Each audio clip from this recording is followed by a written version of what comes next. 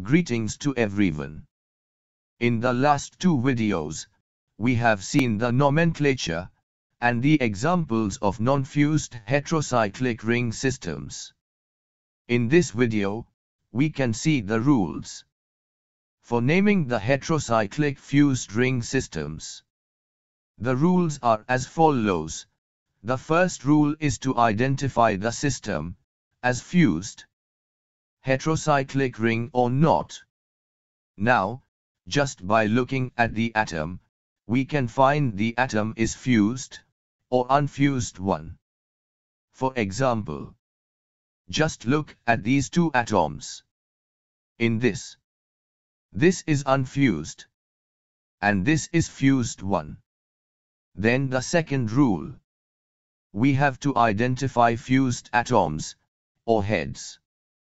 Now, just look at this compound. Find the fused atoms 1 and 2.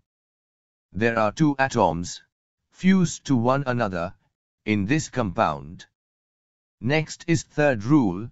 After identifying the fused atoms, we have to break and separate it into two individual rings.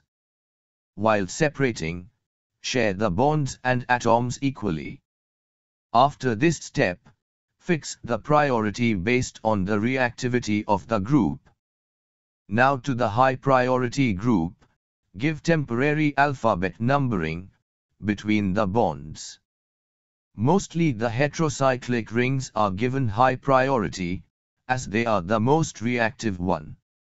In this example, the azole ring is given priority, and they are numbered as 1, 2, 3, 4, 5.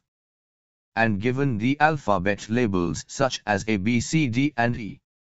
While numbering, give numbers in the form such that we get the least alphabet for the fused ring.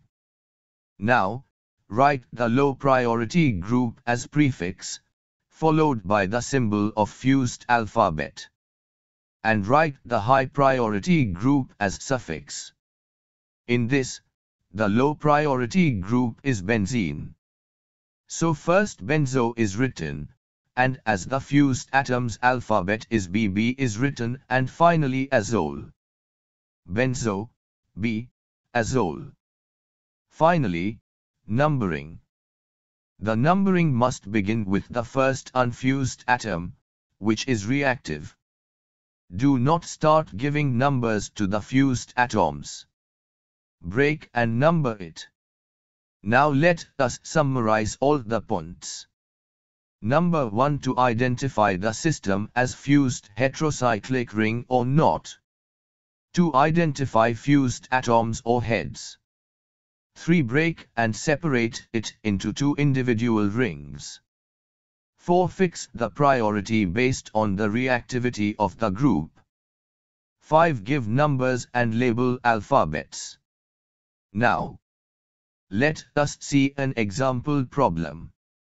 Look at this. It is obviously a fused ring. Now, just break it. We get two different atoms, and we can start numbering the heterocyclic atom. Starting from the sulfur atom. 1, 2, 3, 4. In addition, 5. Giving alphabets A, B, C, D. Now benzo, B, thiol. Another example, the same thing is here, breaking and numbering 1, 2, 3, 4 and 5. And now giving alphabets A, B, C, D and E. Benzo, C, azole. In the description below, I have uploaded the exercise for you. You can try that and self-evaluate yourselves. Thanks for watching.